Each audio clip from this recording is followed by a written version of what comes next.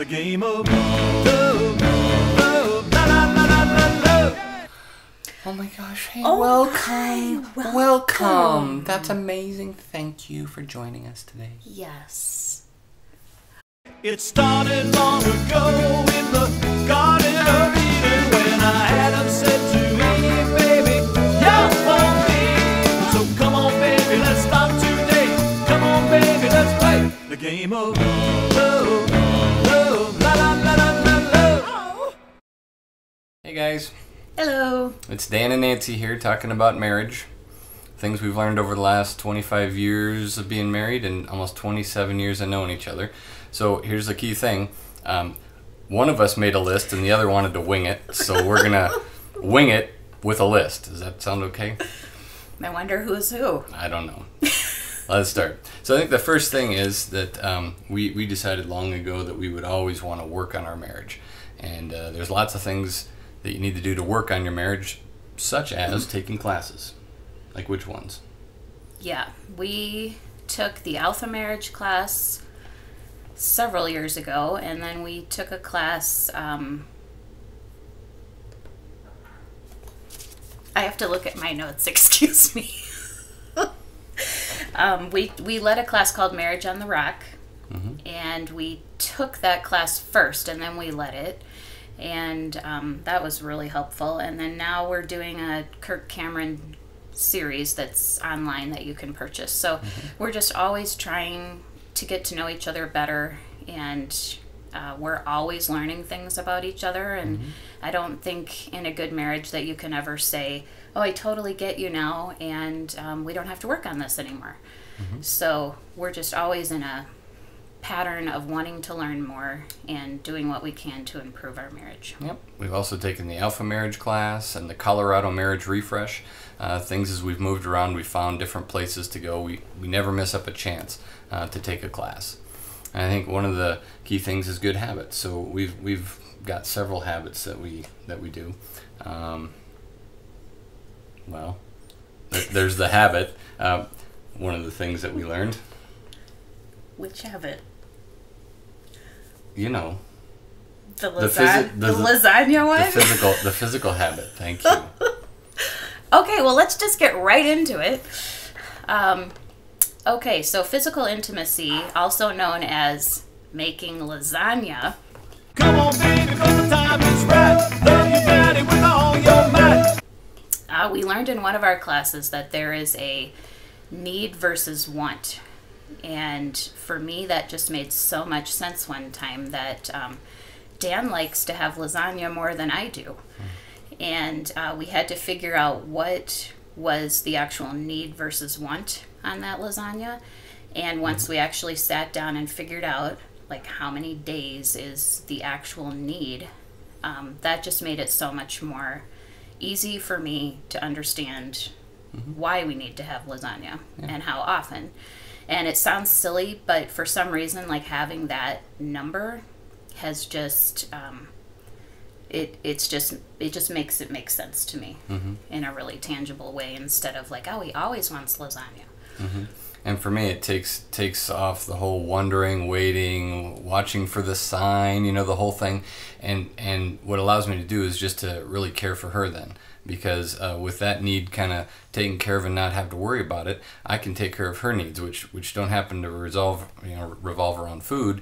It's more like helping around the house and listening and talking and playing games and doing things with the kids. So, you know, you have to meet each other's needs, and that was one habit that we learned that was super helpful. Yeah, very helpful. I would say our marriage just really improved after that class. So we haven't always had a good time. The joke is, you know, we've been married 25 years, like 3 of them happily, that kind of a thing. But honestly, lots and lots of rough patches. And we decided early on that the non-negotiable is no matter what came at us, you know, whether we had adoption issues or we had a miscarriage or you know, deaths in the family, no matter what happened, we were going to lean into each other, and that was non-negotiable. And we've actually had a really recent example of that because our daughter, who's 15, attempted suicide last fall. And just because we've been through some other things, a miscarriage and international adoption, and just some trials. Because we've been through that, and we've been married 24 years now, we just chose to really lean into each other on this one. And I'm not sure that we would have always done that in the past, but we really shared scripture with each other and prayed with each other, and we just went on a cruise together for 9 nights, and we didn't talk about any parenting stuff other than one time, and we're just really trying to write it out together instead of trying to do it by ourselves, and we're inviting God into it, which we haven't always done. So the interesting thing too is that we've got excuse me, I'm sorry about that. That was my handy dandy alarm for my King Soopers free Friday download. That's a grocery store. I forgot about that. So where were we? Oh, habits. So interesting. You never know when your marriage starts what you're going to remember. One of the things we remembered from our pre-marriage counseling was that you should have a date every week and a honeymoon every year. So the honeymoon we just got to take was perfectly timed. Yeah, it was a big anniversary and whatever, but just the time to take away just really restores you to a really youthful relationship. Yeah, I think that's one of the key things we wanted to do this time on this honeymoon, if you will, was to have a lot of fun. Oh yeah, we like to have fun. So that's a key thing. Don't take it too serious.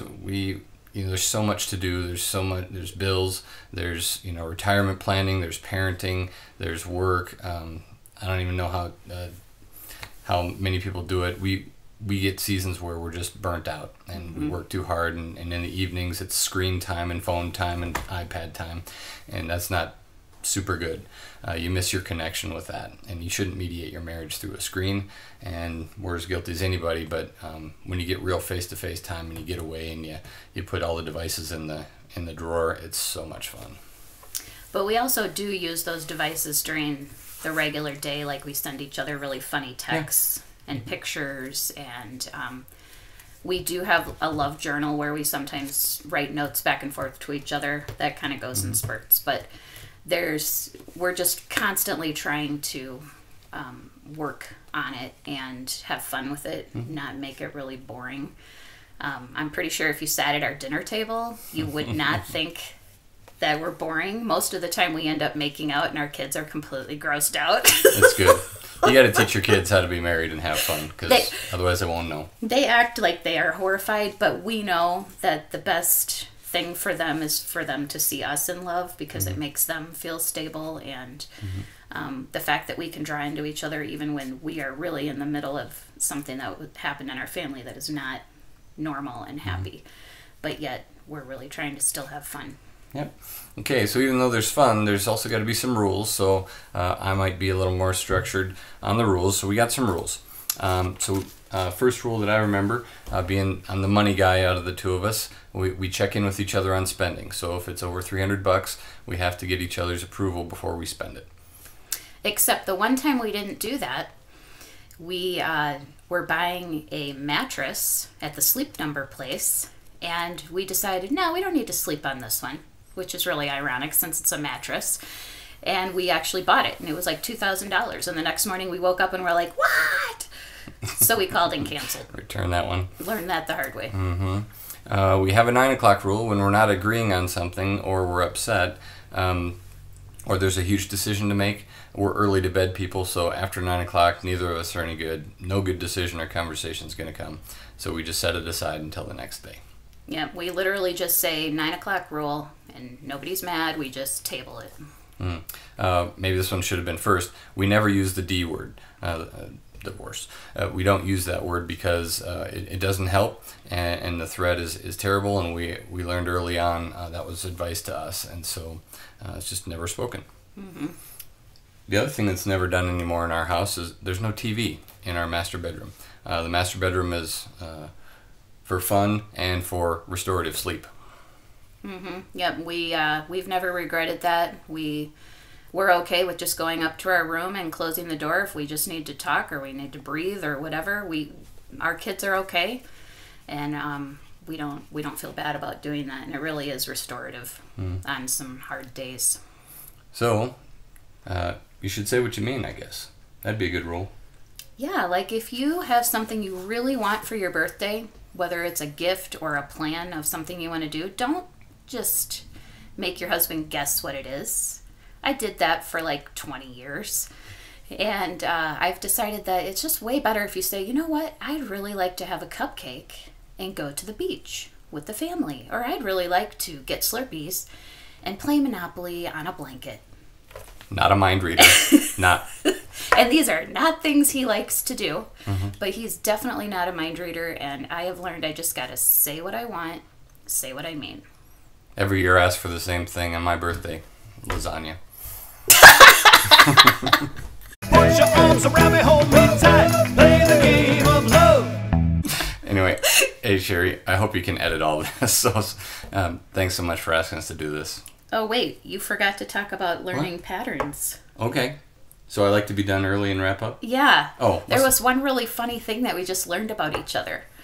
And just the thing about how we're constantly getting to know each other. I mean, we've started dating when we were 20, and we're almost 48 now. So, you know, you sometimes think you're done learning, but the other day, it was about vacuuming. You want to tell the story? Evidently, I wasn't aware for many years that I get really agitated. That's Gabby. Hi. I get really agitated and upset when people vacuum around me. I don't like loud noises, which I didn't realize until she told me, well, you know I don't vacuum around you anymore. And it was like total shocker. I had no idea about myself that was a deal. I learned that like 23 years ago. I've never vacuumed around him. And I make sure the children do not vacuum around him. And he had no idea. And I didn't realize that whenever I have a hobby, I end up delegating that and giving her work. So if I want to, it's just insane. And I didn't know that until last year. Yeah, it's just interesting. You should always be curious about your mate, because over time, they're going to change and grow. And if you're always curious, you're going to start seeing some of those changes too. And you can celebrate them instead of being worried that your boat's getting rocked. Or like, how about when you started making the bed about a year ago? By accident? By accident. He just started making the bed, and I just was so happy. Every day he made the bed, and he still does. And last month we had a date, and in the car I was telling him about a book. I'm a big reader, and about a book that I had just finished. And he said, hey, why don't you tell me about your book? Total accident. And I was like, what? Is he asking me about my book? And that just completely filled my bucket. So we're kind of learning things about each other, even 20-some years into it. And I think that that's the key to just enjoying each other and never thinking that you have gotten to the end and it won't get any better. And actually, that's why you do a marriage class like this. You want to cut your learning curve. I mean, we hit on things even all these years later that work. And it's just good to work on your marriage because you'll find things sooner. Yep. So are we going to end with our really funny move? No. Do we have to? Yes. Okay. So this is our newest move that we do. In front of the kids? In front of the kids. The purpose of a man is to love a woman, and the purpose of a woman is to love a man. So come on, baby, let's start today. Come on, baby, let's play the game of love, love, la la la la la love. Yeah, yeah, yeah. Bye. Bye. Baby, 'cause the time is right. Love your daddy with all your might. Put your arms around me, hold me tight. Play the game of love.